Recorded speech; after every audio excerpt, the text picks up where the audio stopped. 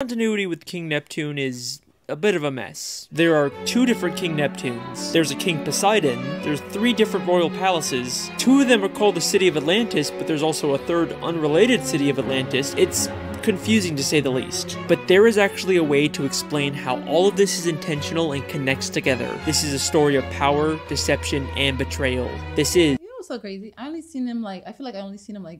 I don't see him that many times in these episodes, but it's funny, like he's in there, but I don't know too much about him. That's fact. Like I see him in like 1 episode, and then 10,000 episodes later. That's fact. I don't know. the Neptune theory.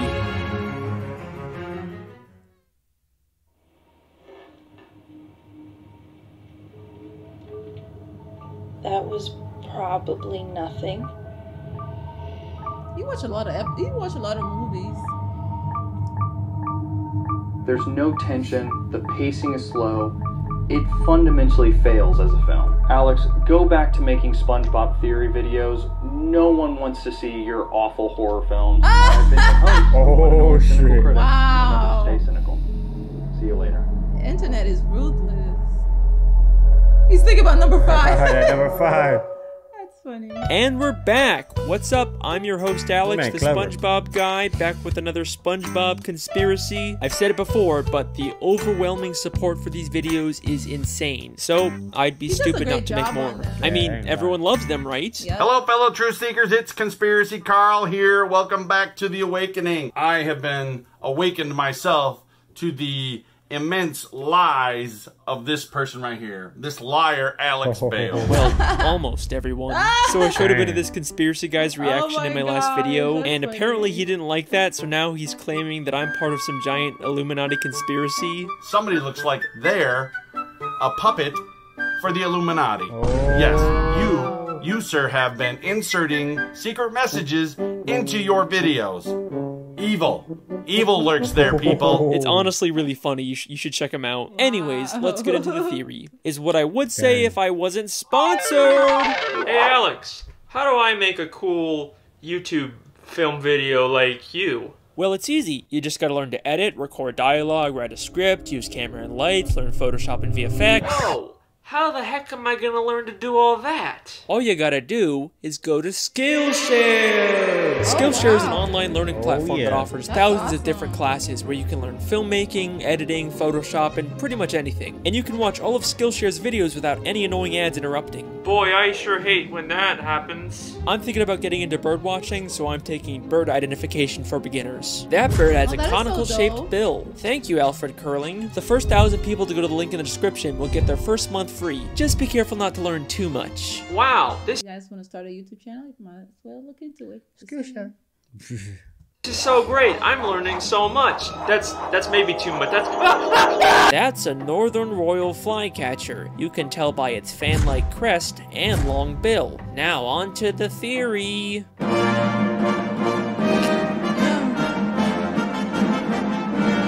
King Neptune is the ruler of the 7 seas and the Roman god of the ocean. If you watch my evolution theory, you know there's also a good chance he's the reason why fish in Bikini Bottom are so evolved and able to talk. He lives in the city of Atlantis with his wife Queen Amphitrite and his son Triton. But in the first SpongeBob movie, he's This man got replaced a by whole a family. completely different King Neptune who has a completely different daughter named Mindy. These guys don't look or sound at all the same, so how can they both exist in this universe? Well, there's already an interesting theory out there about this. It's widely believed that the SpongeBob movie takes place in the future after the events of the show. So widely believed that I got hundreds of comments about it in my Mrs. Puff theory. Yep, I know guys, I heard what you said. The creator of SpongeBob, Steven Hillenburg, said he wanted to end the series with the movie. And it being canonically at the end of the SpongeBob timeline would explain why we never see the Krusty Krab 2, or any of the other characters from the movie in the later SpongeBob episodes. And some people believe that the reason why movie Neptune is so different is because he's actually Neptune's son, Triton, all grown up. And that's a pretty cool theory, but I don't buy it. Other than Triton That's a big looking theory. nothing He said he looked nothing like. like movie. Neptune that the SpongeBob movie takes place in the future. Despite there being many people who commented about it on my Mrs. Puff theory as if it was a proven fact, there's never actually been any official confirmation of it. Steven Hillenburg only said that he wanted to stop making SpongeBob after the movie. He never said anything about where the movie actually takes place in the timeline of the show. And we do actually briefly see Neptune's daughter Mindy show up later in the show in SpongeBob's Big Birthday Blowout. There is no way she'd be there unless the show took place after the events of the movie. I think what's actually going on here with Neptune is something much more interesting, and it ties directly in with the television theory. If you haven't seen that video, it basically proves that the entire show SpongeBob SquarePants is actually a nature documentary being filmed by scuba divers, and many of the elements we see throughout the series are secretly set up by the showrunners to make sure that the show is more entertaining and profitable. And this applies to the SpongeBob movie as well. There's promotional art and even a commercial that acknowledges the fact that it's just a movie being filmed. Hello? SpongeBob, what kind of jellyfish is that? Hey guys, it's Carlos from The Zone. Can you tell us about your latest adventure? I actually saw that at one point. That's actually a good theory. Mm-hmm. That's right. Wow. But I would never even think about, wow, this guy, this shit blows my mind. I don't know. We had was a real Lulu. You mean when we went after Neptune's crown? It seemed bigger than our usual adventures. Yes, and with fewer interruptions. Well, thanks guys. We'll see you in the movie. Movie? What's that? I know. I think the real reason why Neptune looks so different in the movie is because the filmmakers couldn't get the real King Neptune, the literal god of the sea, to show up for a movie. So they hired an actor to pretend to be the king. And there is actually a ton of evidence in the show to support this. King Neptune is supposed to live in the great city of Atlantis, but in the movie he just lives in some random sandcastle, almost like they just built a discount version for the movie. But the real evidence comes from season 10, episode 18, Lost and Found, where SpongeBob goes beneath the Krusty Krab to look for something in the Lost and Found. As he searches through this surprisingly massive collection of items, on one of the shelves we see something mind-blowing. The crown worn by King Neptune in the SpongeBob movie. Why is it there?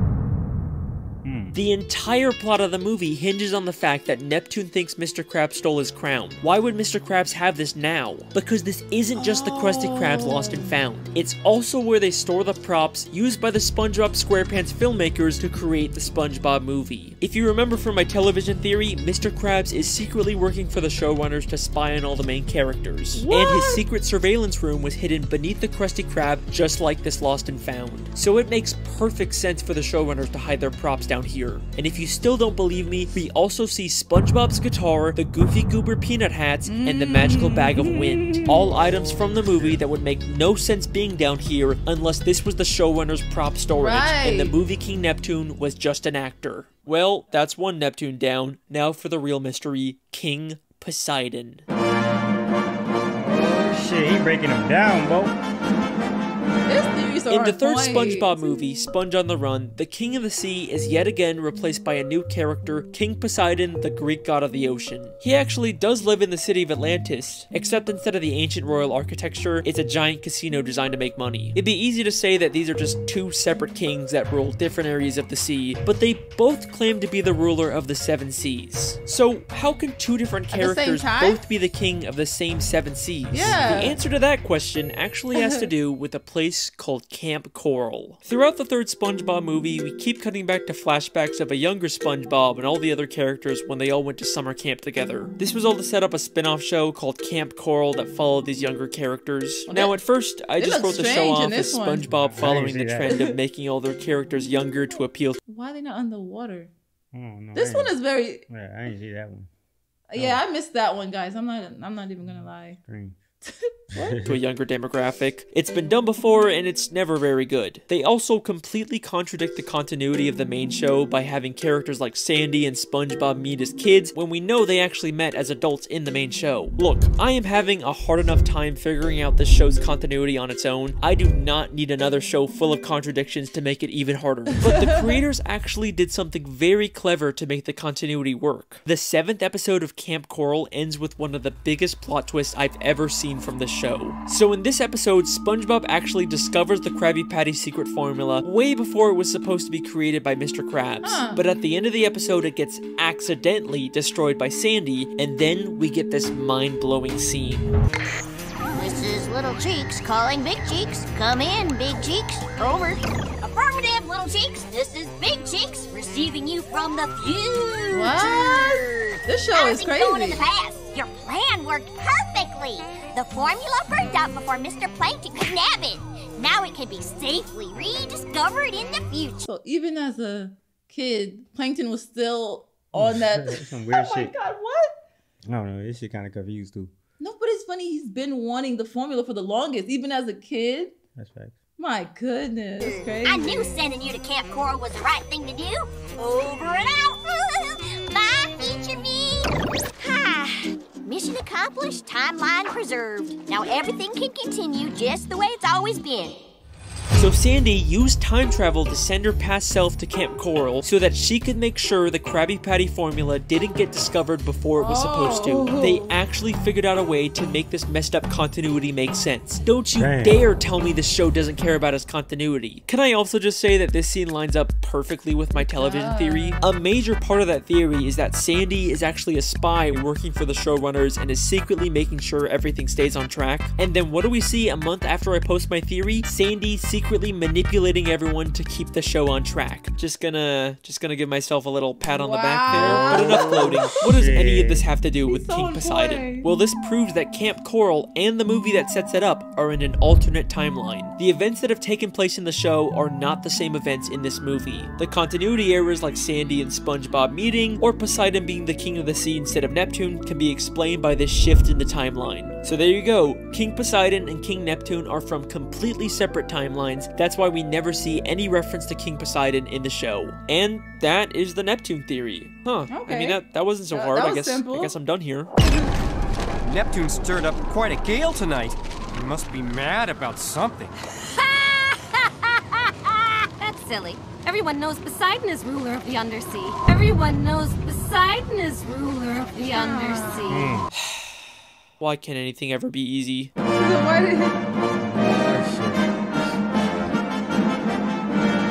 This is the clip that really made me decide to make this theory. The beginning of Season 5, Episode 19, Spongehenge, shows two fish arguing over whether Neptune or Poseidon is the real ruler of the sea. It's like the creators are directly telling us that both of these characters somehow exist in the same timeline, and it's our job to figure out how the puzzle pieces fit together. So, let's take a look. Despite both of these characters having similar appearances and personalities, there is one very important difference between them. Poseidon doesn't have powers.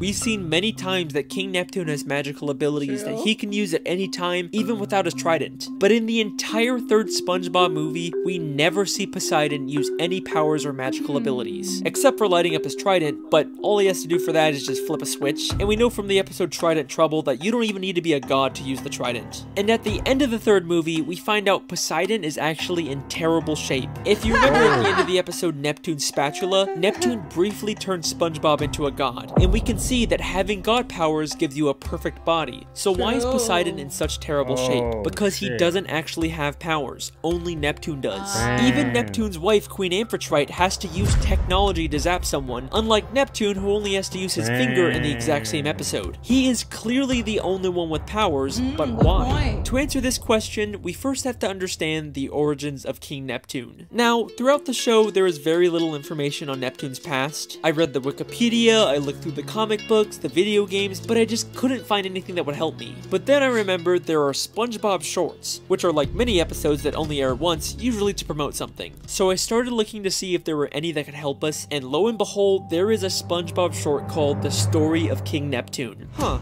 Yeah, I guess that could be helpful. This short is about SpongeBob telling Patrick the origins of King Neptune, but it's not entirely clear whether it's true. The story of King Neptune. When King Neptune was a little Neptune, his mother set him adrift in a river. As he floated along, a radioactive meteor fell to Earth. An alien appeared and anointed the infant with super Neptune fluid. Is that really the origin of King Neptune?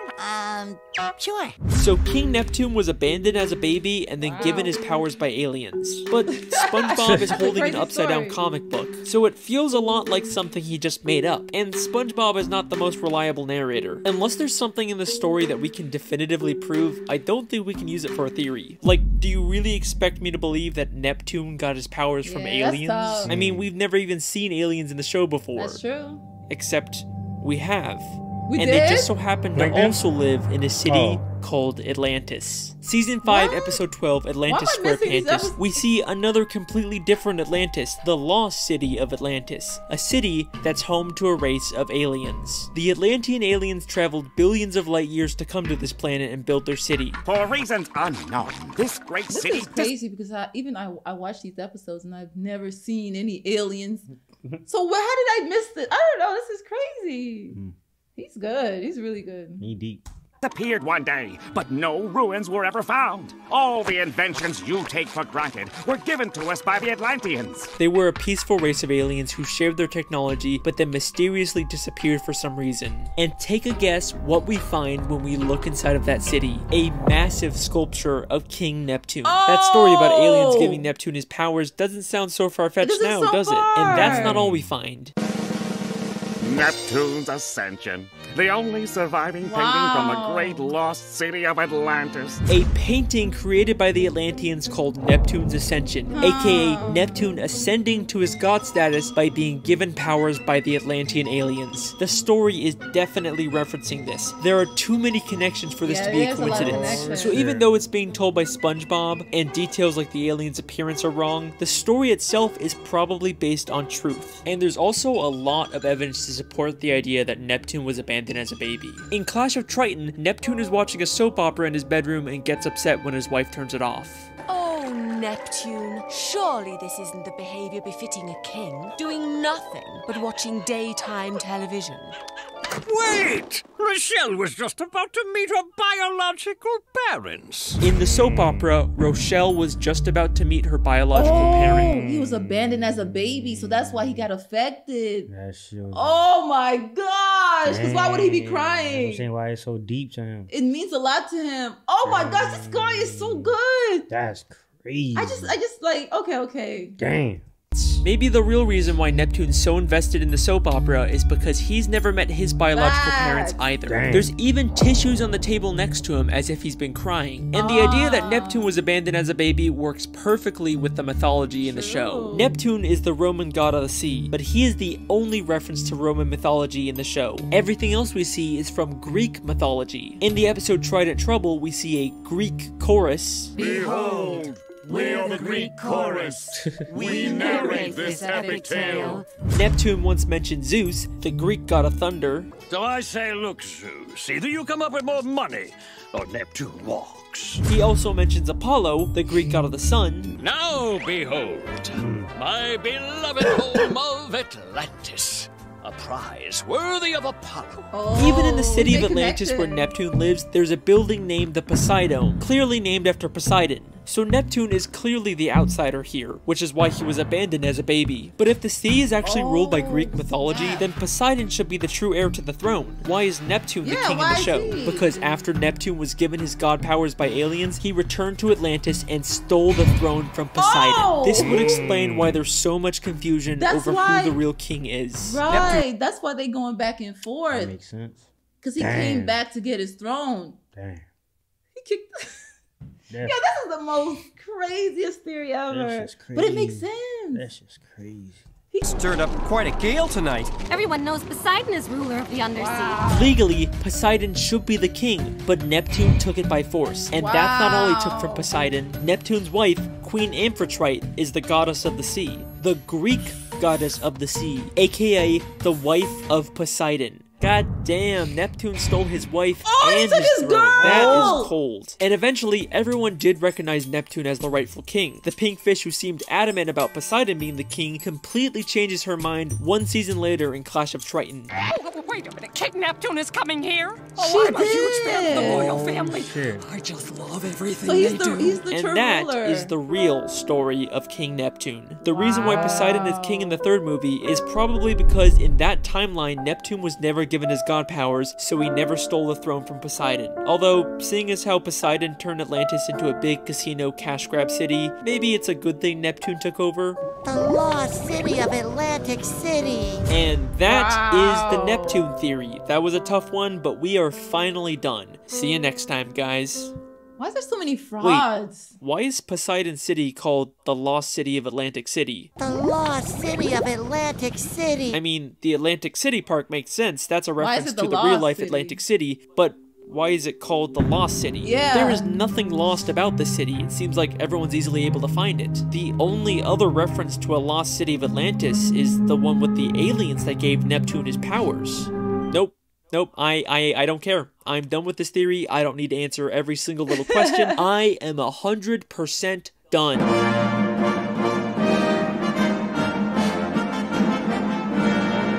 Fine, okay? One more quick part just to tie up all the loose ends, and then I am done. I don't think he's ever going to be done. So we know before the Atlantean aliens mysteriously disappeared, they shared their technology with the creatures of the sea. I think the self-proclaimed gods of the sea got their technology, like tridents and their other weapons, from the Atlantean aliens. In fact, the Atlantean guards even use golden tridents as their weapons. That's why the gods named their city Atlantis, to pay tribute to the Atlanteans that gave them their technology. But all of that changed when Poseidon became king of the sea. He betrayed the Atlanteans and used their own weapons against them to conquer their home and turn it into a casino city. So maybe it's a good thing Neptune kicked him out. He got kicked out. Because you took over the... What the heck? He's not a good person. It's crazy.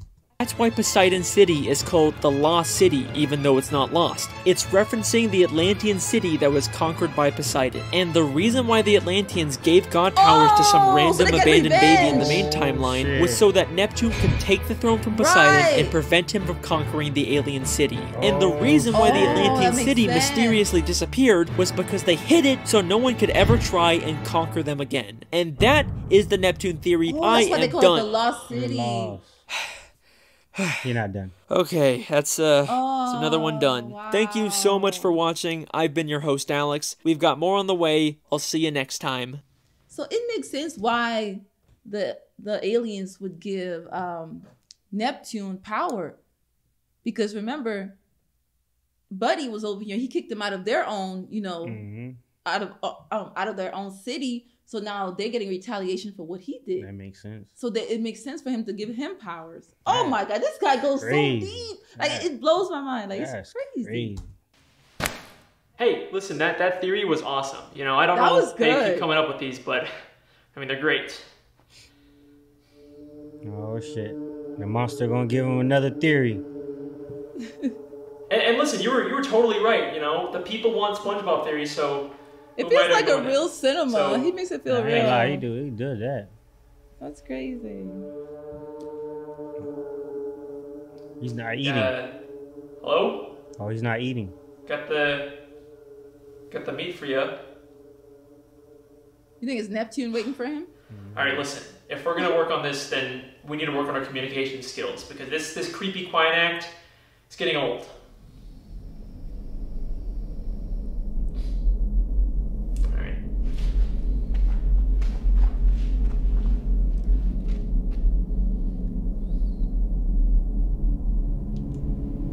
It says don't. It says don't. You gonna open that light. That's funny. Click. Okay, what's going on here? You been throwing the meat to nothing? So who's been rolling it? Who's been rolling the bottle?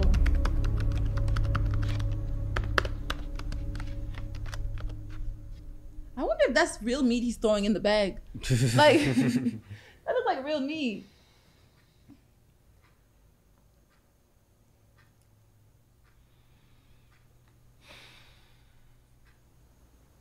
Are we on to number 6? Oh, shit.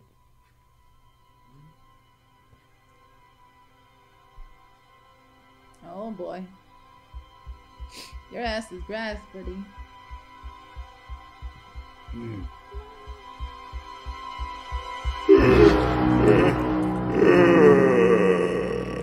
Why are you on my ceiling? My boy. My boy. You have done well. But if we are to continue our work, I will require something more. You don't want the meat, you want something else now? Wow. I like the dramatic. SpongeBob guy. Different. I ain't like he deep. I fuck with him. Yeah, it's like the way he makes it seem like it's a real movie at the end. That's so cool. He on point, man. Yeah, his editing is on point. It's hardcore. Yeah. Love the color, fam. We are out.